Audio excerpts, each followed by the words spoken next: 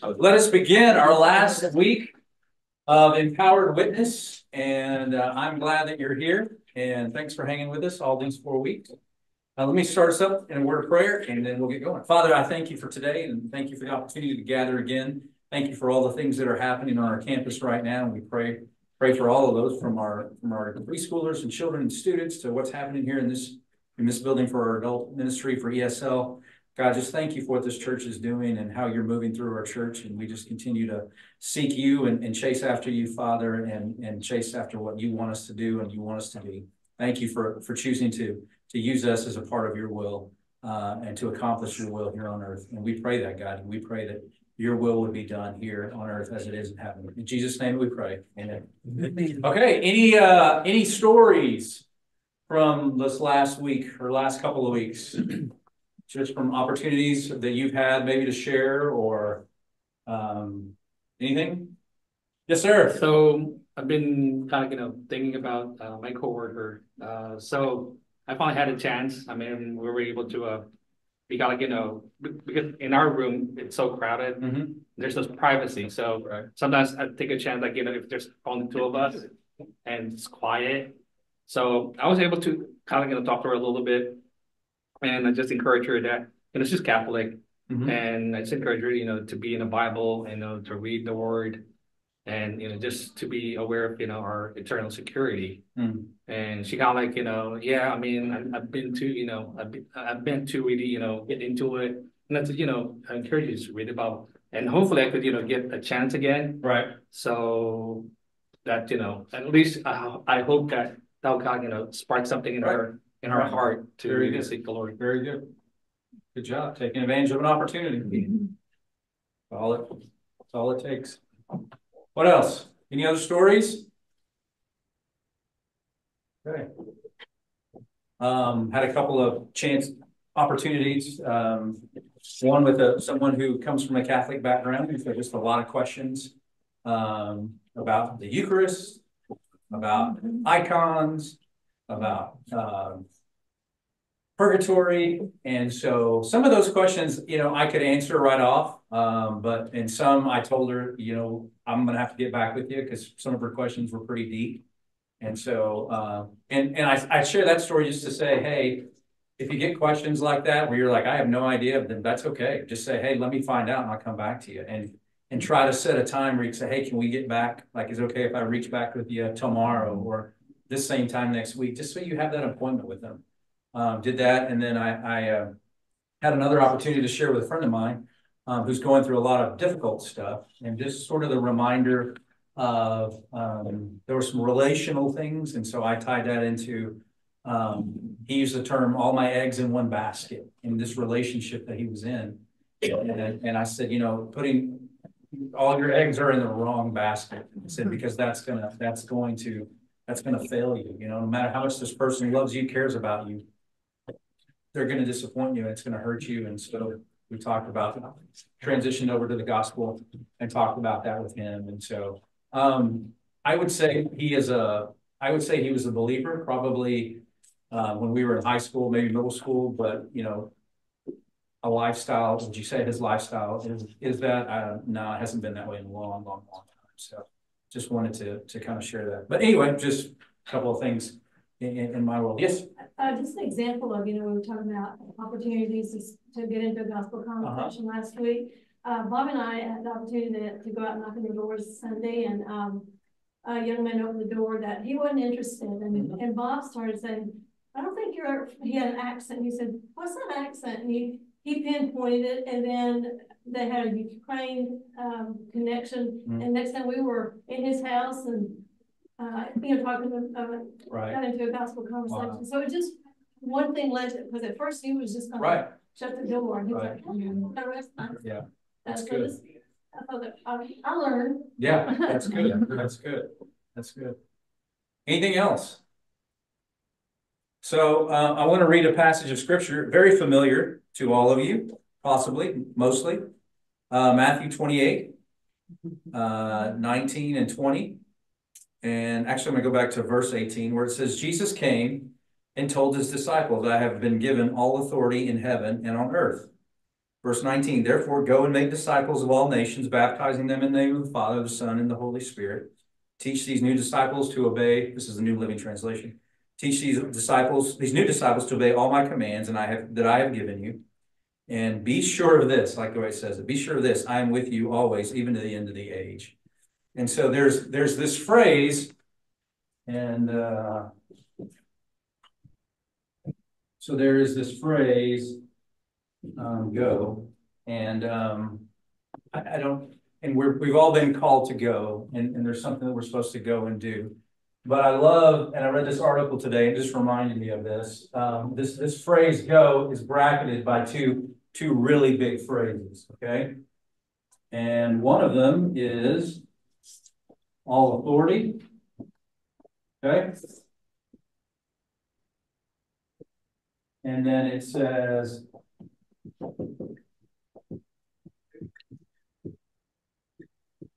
with you always. And so it's interesting when you look at that, and the way this article worded, I thought was pretty funny. It was like, how does it feel to know that God knows that you cannot do anything on your own without him, right? And that, so you think about that, and it sort of just takes this pressure off of you, because it's like, okay, God knows I can't. God knows I can't do this. We talked about this a little bit last week. What's wrong with you? Remember what I started asking those questions? But it's interesting to me, and it's just sort of this reminder of who God is and who Christ is and what he has given to us, and then and this command to go is bracketed by these two things, right? And it's sort of like walking into, I remember getting into a situation in high school where I was a little outnumbered with some people. And it was me and my buddy, and there was several of these other guys, and it got kind of scary for a second. And then some of our pals showed up, and there was more of us and there were more of them. And then all of a sudden it's like, then my chest popped out, right? Okay. And it's sort of this, I think, this idea of like, you know what, I don't go on my own. If I'm coming out here on my own, then yeah, this is going to be really intimidating. But, when you have the authority of Christ and you have the presence of Christ going with us, that's sort of, it's a boost of confidence, and it's a boost of, and it's just a reminder that God is Lord over all. And so we need to remember that. And there's a question I wanted to ask you. Why do people do things even though they're afraid to do those things? I think obedience. Okay, obedience. It's important to them. It's important to them. It's a courage thing too. You want to be courageous, and Yeah, you admire that. yeah. Reward. There's a reward. Yeah. Sometimes it's their job. Sometimes it's their job. Yep, they have to.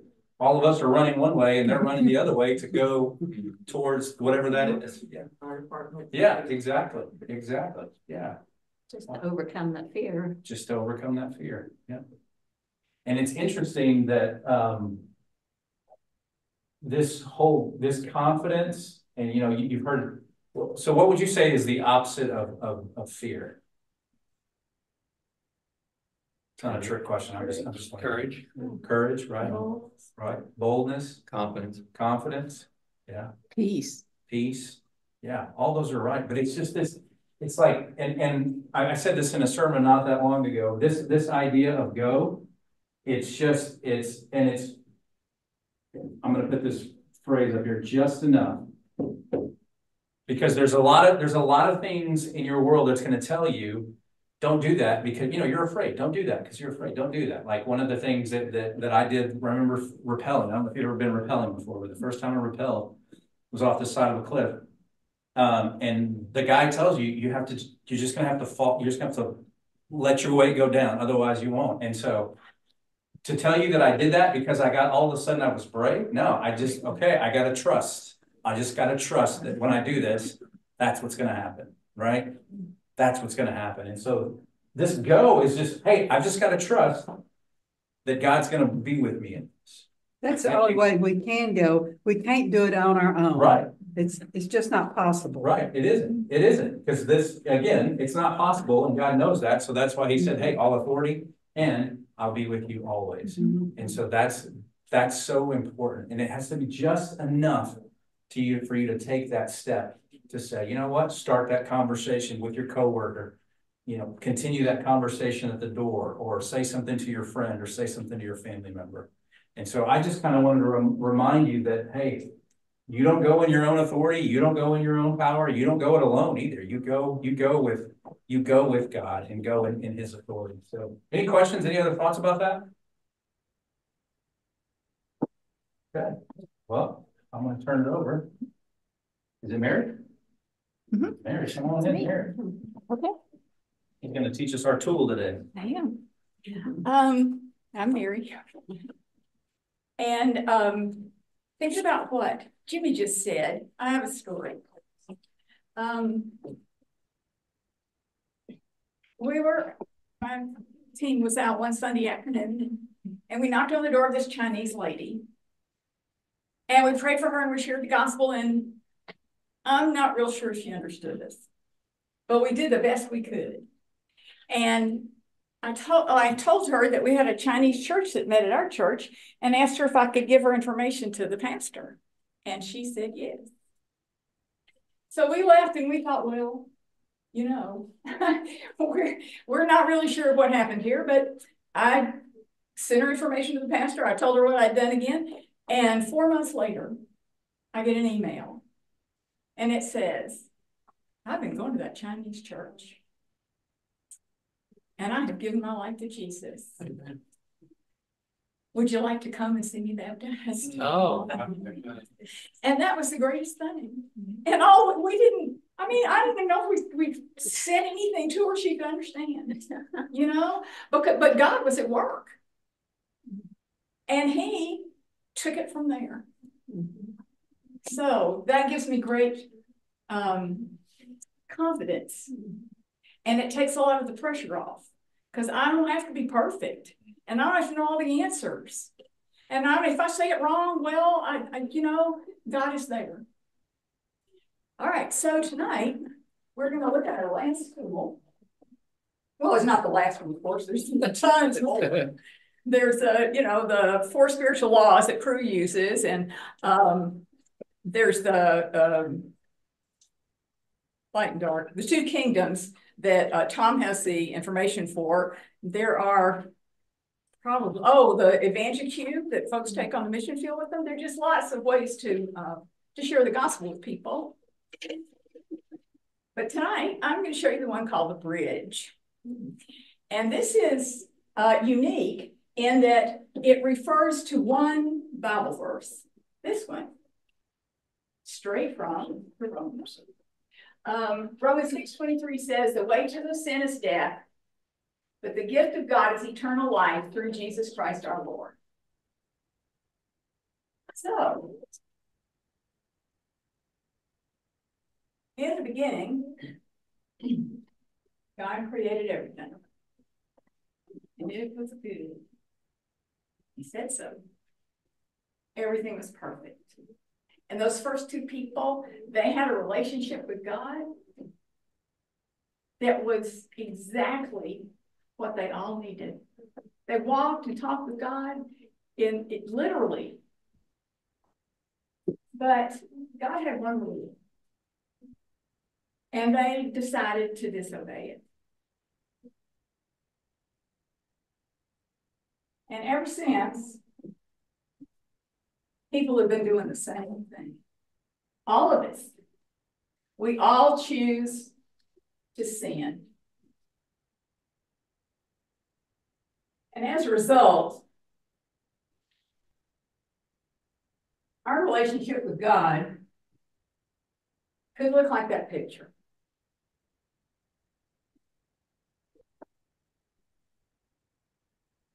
So you might want to talk about what sin is.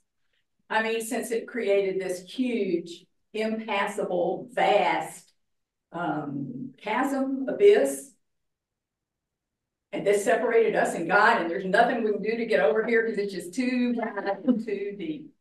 And sin causes separation. Well, our disobedience did. And so what's sin?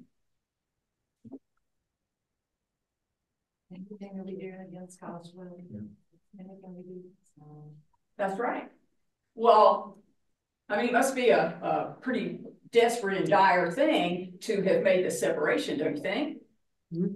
I mean, you know, we must have like murdered somebody or something like that. No? God has these rules for us for our good life. It's Indeed. important that He we keep certainly every does. one of them, even though we don't think they're that important sometimes. Yes, Little ma'am. white lies, no big deal. That's right. Sin is sin is sin, right? And sometimes I think there are things that we don't think about because we can hide them. Like our attitude and the things we think about. I mean, Jesus was pretty blunt in his discussion of your attitude, right? He said, you know, you're not supposed to murder, but if you hate somebody, it's the same thing. And you know, you're not supposed to commit adultery, but if you lust for somebody, not your spouse, you've done the same thing. So our attitudes and our actions and our thoughts, all these things that are contrary to what God says they're sin. Okay, so let's look at this Bible verse because it's going to tell us our predicament and what God's done about it. Okay, so our first word is wages.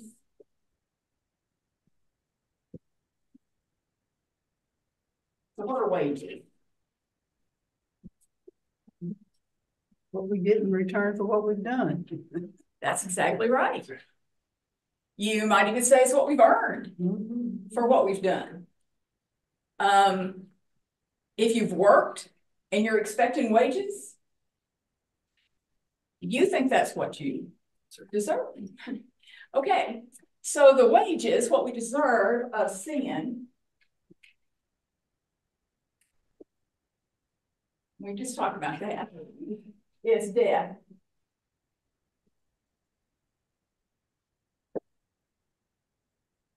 Now, we're not talking about physical death at the end of our life. I mean, we're all going to experience that, and I guess that's part of it. But this is eternal death, like forever.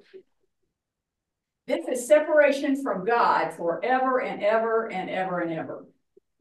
And I don't know about you, but that's the scariest thing I can think of. Okay. And this is a great word. But the good news is coming. The gospel always starts off with bad news. And then it goes to good news. So, would you take a minute and find a partner and practice telling one another this part of the story? You go. You have a three-way Down. There you go. There you go. Okay, we can do three-way. Won't be the first time. Well, you know, the strongest thing with a bridge is the triangle. So. Have to relate to the Trinity. Oh, boy, you're really, you're on a roll. Good thing. Oh, you're jumping in. Okay. She just wanted to do what. Well, we know in the beginning, God created everything, and it was perfect. And just beautiful. Beautiful. And then he created, this is what we do, we go around these circles. Throw it whatever you want. So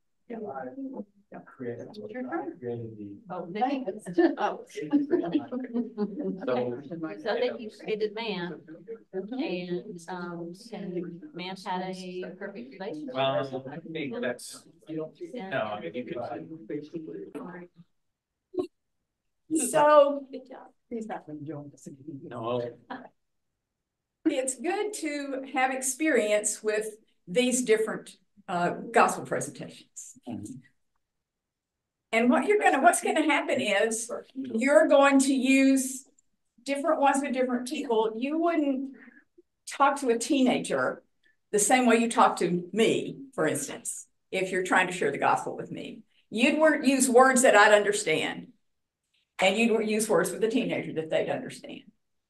If you're talking to a church person, you can use scripture references and open your Bible and talk like that. But if you're talking to somebody who has no concept of God, and I know you think there aren't any that live in Texas, but there are, because I've met them. No concept whatsoever then you're gonna need to camp out here for a while and help them understand who God is and what his nature is and what his character is and the Adam and Eve story and take it from there.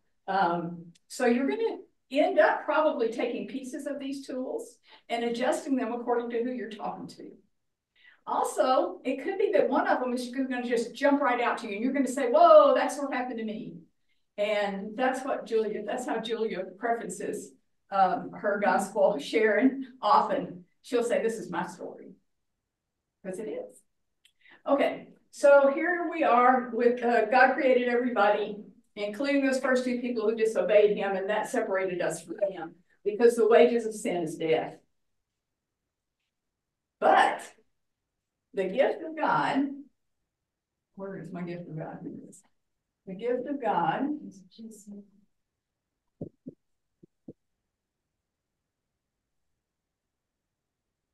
all right, so what's a gift? Eternal life. Yes, that's right. The gift is eternal life.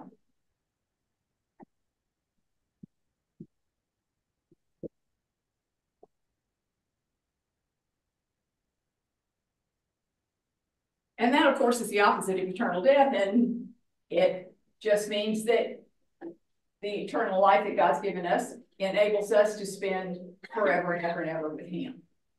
Okay, so what's a gift? Something someone freely gives you. I mean, something that's been offered to you. That's right. So if you give me a gift, do I have to pay for it? No. No? Do I have to earn it? No. Do I have to deserve it? Probably. No. Probably not. Yeah. So this gift is from God, okay? And it's a gift. All right, so that gift looks like this.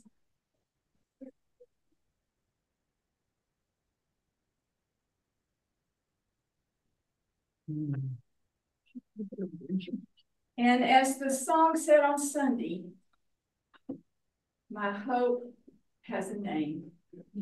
His name is Jesus.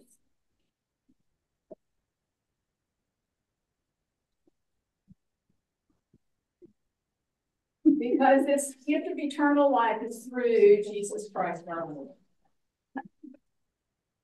And you know the story, but not everybody does. Jesus came to earth, lived as a human person in this human body, so that he would experience what we did and be tempted like we are, but he never sinned, ever, ever.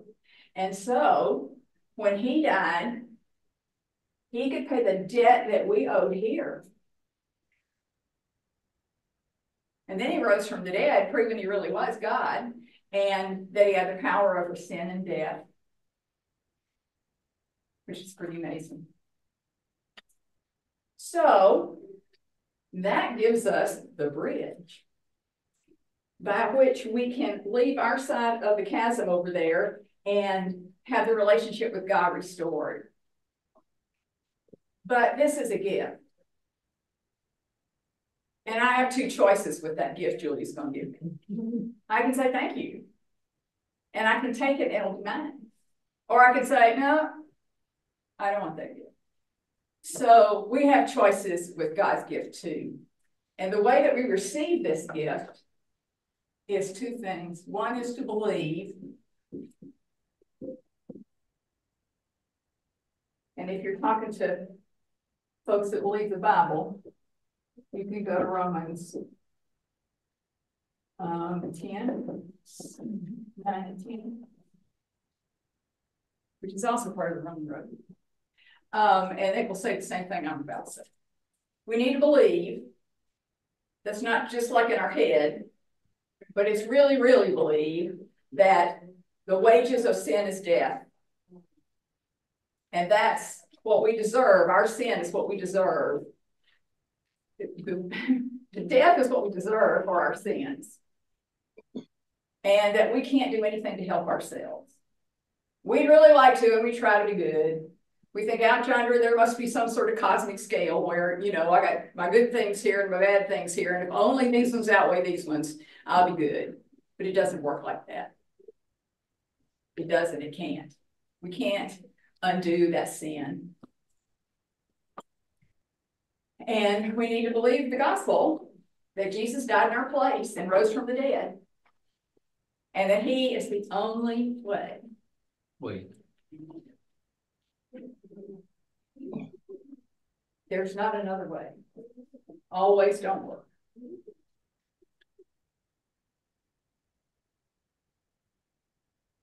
The second thing is this right here. You make Jesus our Lord. And I don't know, that always seems, I don't know why that's hard for some people to understand, but I guess they just don't know what the words mean or something. But I really like the word in the 3 circles for this, which is surrender, because most everybody gets that. We talked to a man this last Sunday night who would not surrender. He like dug in. He says, I just, you know, I don't want to do that. He says, this is really what he said. God must be awfully arrogant if he expects me to do things his way. And we said almost in unison, well, he's God, you know? But he was just, anyway, that's really hard for some folks. I guess it's hard for all of us folks because us human beings are selfish by nature and we just don't want to give up our way of doing things. But this is what the Bible says. If you confess with your mouth that Jesus is Lord, that's what that means. You're going to do things his way and believe in your heart that God's raised him from the dead. You're saved. And that's what we're talking about here. So when we believe in surrender, we get to use this bridge. And we get to go back to that relationship with God that he created us to have in the first place because Jesus paid for our sins. And this is really good news. But you know, you don't really know where the conversation needs to go until you ask a question. You need to find out where people see themselves. Which side of this chasm are you on? Have you believed and surrendered and now have your restored relationship with God? Or are you still over here trying to figure out how to run fast enough to get across this chasm when you jump, you know? Or whether to rappel down to the bottom and see if you can climb up the other side. And then they will hopefully tell you and the conversation will start. Okay, so you and your partner now practice that second part. All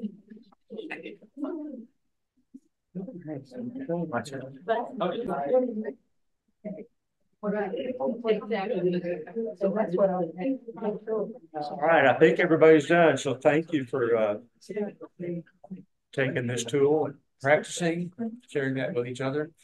We're going to get out early, it looks like. Sorry. But before we go, I got a couple of things I want to do. I want to thank everybody for coming. Some of you have been here every week, so thank you very much for that. I want to thank Jimmy for getting things started in that first training and everything that he's done along the way. Because when we started first planning this several months ago, we asked him to take a primary role in this, and because it's that important, and he readily agreed. And so we're grateful for that. Bob, thank you for doing the Roman Road. Jimmy did the first week. We did the ABCs. Then Heather Winchester last week doing the 3 circles, and Mary tonight with the bridge. The bridge. So you've got to, and if you're listening all the way through, you're going to hear language that transcends each of these tools, right? Mm-hmm. The gospel is the gospel. Mm-hmm. Pure and simple. And so what I want to do before we do wrap up, where do we go from here? And I have to put a little sheet on your paper, on your table, just to give you some things to think about. And you notice the first word is what one you've already heard. Go. Yeah, all right. And that so just do it. Go. And as you have opportunities, we're saying that you not only just pray for opportunities, but you pray that you see the opportunities because they're there. All right. And God will answer that prayer because that's what He wants us to do. All right.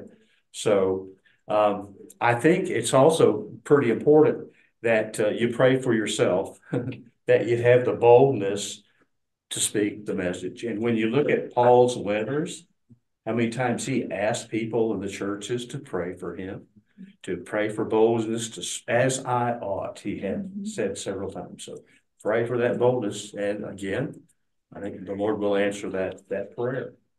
And take a partner.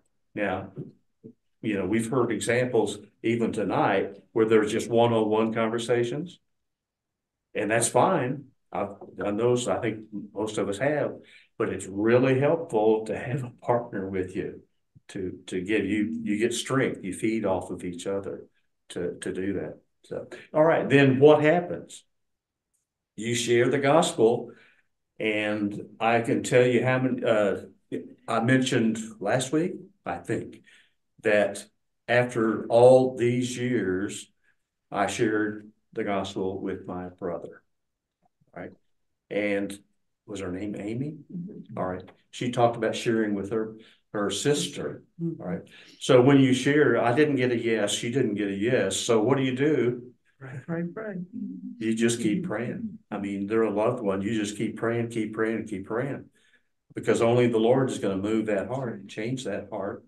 So and I say this, tell your friends who are prayer partners to pray for that person that's very close to you or that you've shared with. And I've got several people in my sphere who are praying for my brother. Right?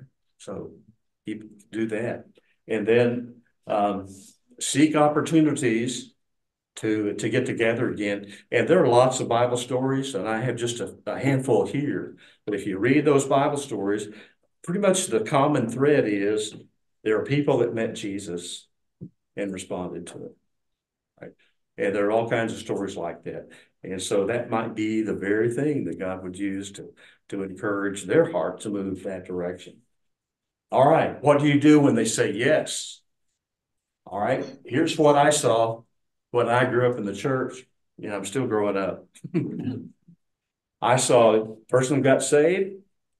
Here's a class. Go to it. That's not a bad thing, but that's not necessarily a good way to disciple somebody.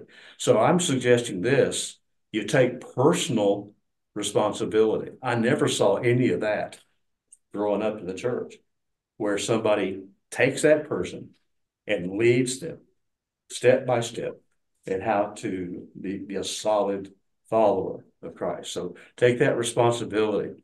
And there are several ways to do that. Here's some suggestions. What you do, one of the first things you want them to do is to follow the Lord in obedience in baptism. And let me mention this. We've met a man just a few months ago who's been a believer for many years, since I think he's 14 or 15, Catholic background. But he came to a personal relationship with Christ, but he only was aware of his infant baptism. And that was important to him because it helped him identify with Christ. But when he learned about biblical baptism, he said, I want to do that. I hope he's contacted you, but we have a date. Maybe we have got a date. So, all right. So that's the first step in really starting that walk with Christ. So, and then again, meeting together to help them understand, how important it is to read the Bible. And I can tell you, other than when I was saved, I was at church. Okay, read the Bible. That's a big book. That's a big book when you're 7 years old. All right. So, but help them work through it, and there's stories that are particularly good for new believers. So where they learn what it means to be this, that, other, the baptism and so forth. Then connecting to a group. That's critical. How many times we've met people who said, yeah, I'm a believer, but I have no group. I'm not in a church, nothing. And I can tell you this, I couldn't survive that way. Right. And why some people just get out of the habit sometimes, but for a new believer particularly, they need to see that's what a new believer does, is connects the body of Christ. So then lastly, and this is something that hit me several years ago, a few years ago, that a disciple maker is one who makes disciples, who makes disciples, who makes disciples. And I tell you that when I was a kid growing up, that was not the deal. So get them saved. You're not done until they are also making disciples, right? So, and that's fun. So, and that's what we pray for opportunities to do. And it's, we've got a couple that we're working in right now in that regard. So Lord is really working in a special way. Now, let me just open it up just a few minutes. What are you going to take away from these last few weeks? What jumps out? What stuck?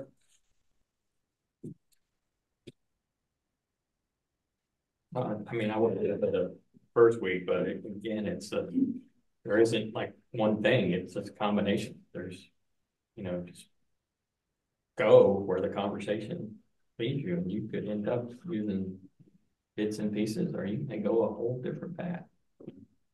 But know that you have tools, and again, re-emphasize today that you got Jesus with you the whole time.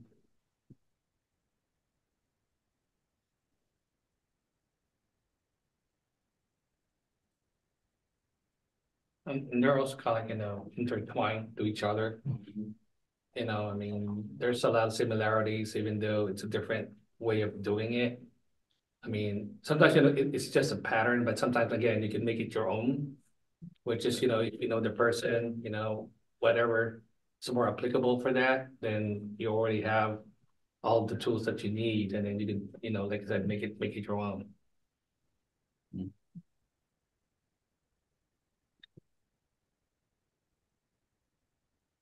I just think, remembering at all times though, that I've got to lean on Jesus. I can't branch out on my own. Yeah. And do it through the Holy Spirit. And I've got the tools I need. I know what to do. Just don't jump out and think that you can do it. I hope that there's a way. I do it in my group. There is a way we do this where we share with each other, conversations that we've had along the way. And so we multiply those who are saying, okay, I want to be praying for this person and that person and the other. And I wish we had a way to do that corporately, church-wide, where there are conversations going on because people are getting saved, people are joining the church. But, share something, share with your group, because they will be joining you and celebrating the great things and praying with you for the other things that need to be taken care of. So share that with others. We have a list in our class. One of the sweet women in there does it, and we all put down who we're praying for. Yeah. And ask for prayers for each one of these people. And then at the bottom of the list, she has all the ones who have come to Christ through our prayers. And every once in a while comes up, and we're so excited because it's somebody we've been praying for a long time. That list is that long. Of course, I've got a lot of members too. So yeah, that's a great story. Thank you for sharing that. Well, I appreciate your taking the time to come on a cold Wednesday night, and the spirit is warm and vivacious. Let's pray. We'll be dismissed.